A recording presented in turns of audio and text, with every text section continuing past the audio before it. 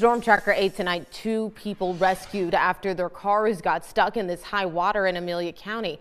Photos from state police showing just how high that water got this morning. That flooding caused by severe storms across central Virginia, which is also bringing destructive winds and heavy rain. We'll get to more on those storms with John Bernier in a moment, but first 8 News reporter Nicole Dantzler is live in Chesterfield to tell us more about crews desperately racing to save those people. Nicole.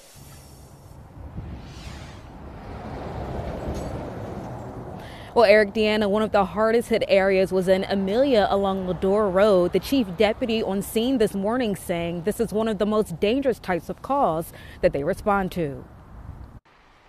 Powerful storms and winds ripped through central Virginia last night. The heavy downpours tore down trees and left the ground and had people soaked. As the storms battered Amelia County, it caused high standing water to build up near Lodore Road. This morning, 2 people got stuck in the swift water currents. Time certainly was of the urgency. Around 7 a.m., water rescue and dive teams from Powhatan and Chesterfield worked to rescue the people stranded in their cars. Powhatan's Fire and Rescue Deputy Chief Taylor Goodman was on scene. Members were tethered off. There were rope systems involved, things like that. One of the Chesterfield members was actually on top of the car with the water running over top of it and had to reach in there.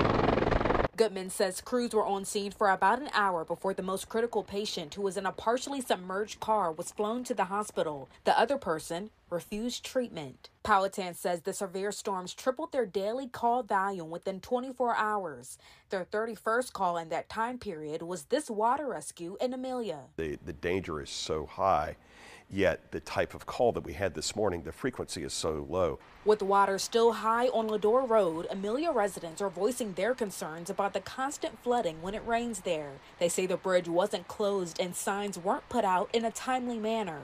The Virginia Department of Transportation tells us that if they're alerted to an inundated structure, crews will assess it and then close it if it's deemed unsafe.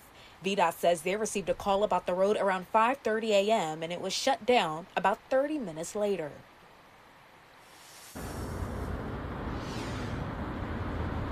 VDOT says that bridge was inspected in August and it was said to be in fair condition. There are no maintenance plans for that bridge right now, but once the water recedes, it will get another inspection.